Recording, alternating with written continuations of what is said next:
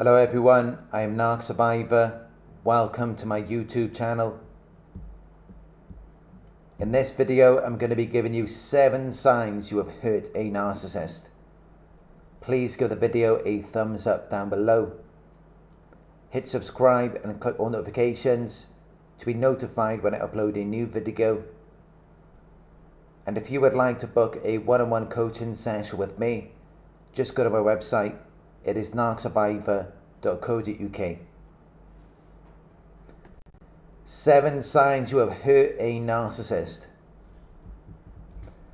You may be wondering if you have unintentionally bruised a narcissist's ego as a result of the things you may have said or done. You may be wondering if it has made an impact on their life. And if you're thinking about it, it probably has.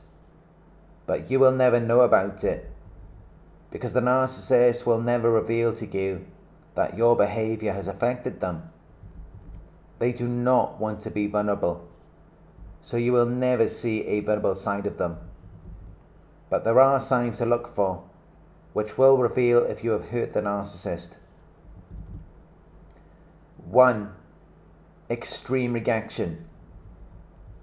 If you have hurt the narcissist, you will see a surprising and unreasonable reaction, which usually will not be deserving of its importance or influence. But narcissists are known for their over-the-top responses, which may be considered outrageous, unbelievable, or ridiculous, because they constantly feel threatened. They feel like their false self has an uncertain chance of continued survival, so they see you as a threat to their character and to the illusion they are creating. Which is why even a small disagreement or criticism may trigger an exaggerated reaction. Because when you're communicating with a narcissist, it's like you're navigating a minefield. There are very little things you can talk about without it being something they're very sensitive about. So anything could potentially set a narcissist off, because they can't contain their emotions. They can't comfort themselves when they're unhappy or distressed. They lack discipline and self-control. Which is why if you accidentally trigger a narcissist, you will see a sudden and striking reaction, and it will let you know that you have caused damage to them. So you need to watch carefully for when minor disagreements develop into something chaotic and dramatic, because it will reveal to you that you have wounded their fragile ego. 2. Silent treatment. The narcissist will use the silent treatment as a form of punishment when they feel insulted, when they feel that you have said or done something that shows you think they're not important. So when they suddenly become unresponsive and distant, it's because they are distressed and annoyed, which means that they will avoid communication. They will ignore you, which may seem very childish, but it's because they have an arrested emotional development. So when the narcissist is silent, it's because they're experiencing anger, annoyance, irritation, discomfort and unhappiness, and that is their way of expressing it to you, without having to facilitate it with words. Because again, they do have an arrested emotional development, so they have difficulty expressing their thoughts and emotions and resolving conflict. But if they remove any form of communication, that is how you know that you have got under their skin. 3. Blame shifting.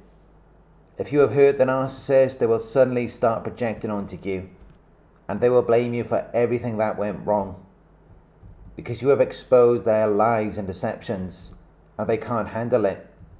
So they will project it all onto you, and they will blame you. But when they start projecting their shortcomings onto you, it should reveal to you that you have hit a nerve, to where they are now forced to protect their fragile self-image. 4. They will accuse you of being selfish. They will say that you are unsupportive and that you only care about yourself, because they know what's important to you and they will use it to trigger you. because they want to make you feel guilty. So they may start to criticize you and devalue you because they're losing control of their emotions. They will use guilt, shame, and charm to influence your actions and decisions. They will play the victim to garner sympathy and use your own weaknesses against you. Because by destabilizing you, they gain a sense of power, while deflecting attention away from their vulnerabilities. So they chip away at your self-esteem to leave you feeling isolated and powerless. 5. Gaslighting. They will try to make you question your own memory, perception, and sanity. They will try to confuse you. They will blatantly lie and deny what they did to make you doubt your experiences, because they want to blame you for your actions, to shift the focus and responsibility away from themselves. 6. Discard. Narcissists think in black and white, so you're either with them or against them. And once they've got it in their minds that you're against them, you then become public enemy number 1. They will discard you without any explanation, because they're in desperation mode trying to take you down. But then they will move on to new supply, because that's what they have to do in order to survive. 7. Smear campaign. Sometimes the narcissist will make a deliberate and organized effort to ruin your character and reputation. They will spread lies and rumors about you to your friends, family, or anyone who will listen, because they want to divert attention away from their own faults and failures. They may also want to isolate you socially and emotionally. They will play the victim to garner sympathy and support from other people, which can be very hurtful and confusing, to see people you once trusted turn against you based on falsehoods. But the narcissist's false narrative can be so convincing that you may even start to question your own reality and motives. The narcissist will never tell you that you have hurt them, but they will show you with their behaviors how you have made them feel. And their behaviors will be designed to protect themselves, because they will see everything as an attack onto them. So everything they do or say will revolve around projecting and deflecting onto you. But they will never be able to explain themselves. They will never be able to talk about what is happening. You will only get circular conversations and word salad.